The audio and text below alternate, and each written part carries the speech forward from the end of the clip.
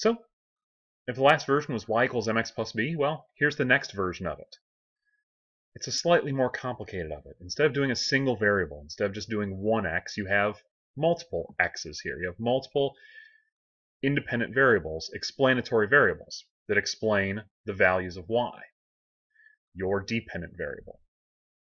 So we have y equals a sub 1 times x plus a sub 2 times x plus a sub 3 times x plus etc., etc., etc., plus b, until he gets to finally the y-intercept. A1 is the slope of the first variable. So as your first variable goes up, how much does y go up or down? A2, the slope of the second variable. As your second variable goes up, how much does your second variable go up or down? Your y in this case.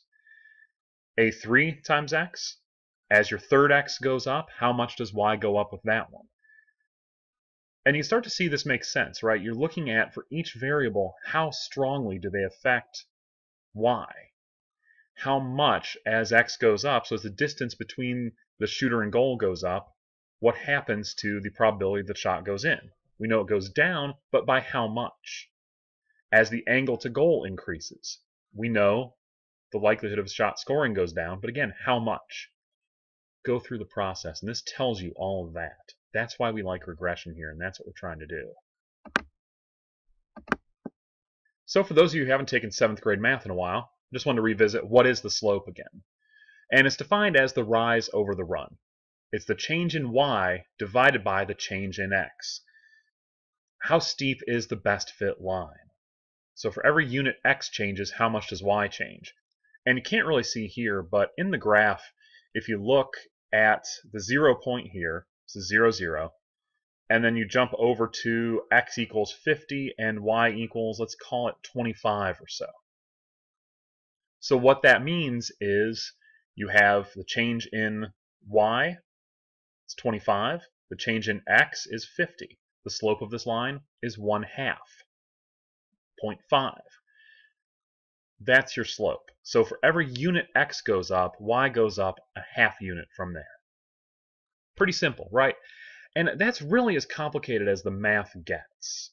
It can get a lot fancier if you want it to, but the logic of it is basically that simple.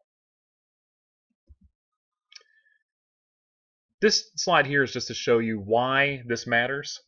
These two lines here, if you look at the red line and then the red dots surrounding it, the black line, the black dots surrounding it, these two have roughly the same correlation, but they have different slopes. So if you ran the correlation coefficient, you'd get about 0.92 for each of them. Strong correlation, life is good. But it doesn't tell you how much y increases as x increases.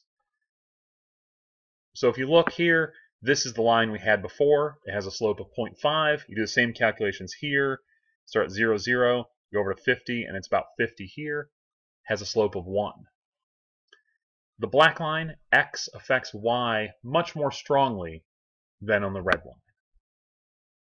The higher that slope, the more it affects the outcome. That's really all you need to know from this. It's the logic behind it. Hopefully that makes sense, and I want to move on. So here's the math. And my professor training, I teach a couple research methods courses at the college level, and I still don't go into the math behind it too much because it looks largely like this, and as you can see, Mochi the dog has completely fallen asleep thinking about it. There's a lot more to regression. There's a lot more to the process. It's a lot fancier, and to be an expert, you need to know a lot more. To understand the intuition behind it, though, I'm going to give you all you need. So don't worry about the math. If you want to do this for a living, you should probably understand the math a lot better. But just as a quick, if you want to understand what people are doing when they build these models, you don't need to know all this fancy stuff. You don't need to know about heteroscedastic standard errors. You don't need to know exactly how to calculate V1, V2. You don't need to know about normal distributions. None of that stuff. I'm going to show you everything you need to know here, at least to understand the models, and maybe enough to be dangerous to start building them. If you're interested, you can, sure, there's plenty of courses on Coursera or whatever, those other websites like that. But this will give you at least a foundation. So when you look at some methods posts from people in the analytics community, when you look at Michael Cayley's or someone else's expected goals maps, you'll understand what you're seeing.